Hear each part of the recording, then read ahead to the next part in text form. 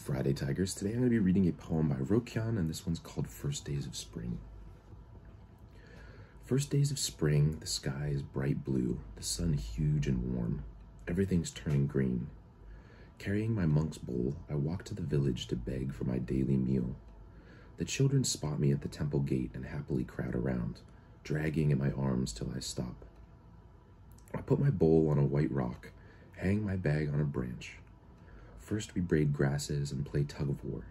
Then we take turns singing and keeping a kickball in the air. I kick the ball and they sing. They kick and I sing.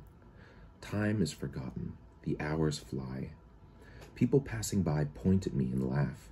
Why are you acting like such a fool? I nod my head and don't answer.